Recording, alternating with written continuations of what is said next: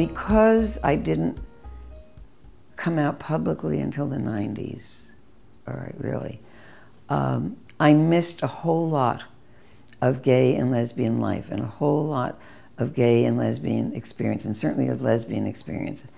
And I joined the Lesbian synagogue in 1992, and it was just before my 60th birthday. And I had not been out publicly anywheres. And I'd been in a long-term relationship, and it had broken up. And I decided this new lesbian rabbi was being installed, and I would go. It was, first of all, the first time that I acknowledged, even to myself, that there was community. All right. It was nearing the end of the AIDS crisis, of the first AIDS part. And I had not lived through that because I hadn't come out until I was in my 50s or 60s. I hadn't experienced homophobia, except for my mother saying I should, stay away from lesbians. I hadn't experienced that when I was growing up. I noticed on the wall of the synagogue at the time of the installation that they had a women's group that met once a month, a lesbian. Later, maybe it was called a Lesbian Shabbat or something like that. And I decided to go.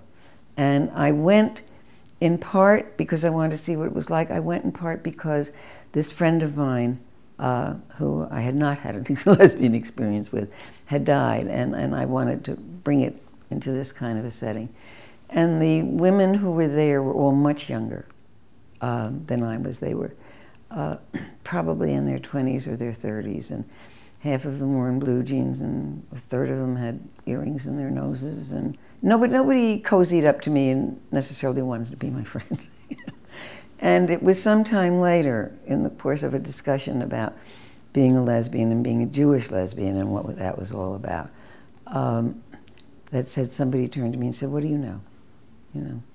You were married, you have children, and your business clothes, and you wear lipstick. What kind of lesbian are you?" When she said it, I think I just crept back into my shell. I knew I was different because I walked into there, from a business background, and this was the first lesbian thing I had ever done. And but I still feel, even though I've been working for 20 or more years in the gay and lesbian community, my credentials are questionable. And it's kind of a very strange feeling.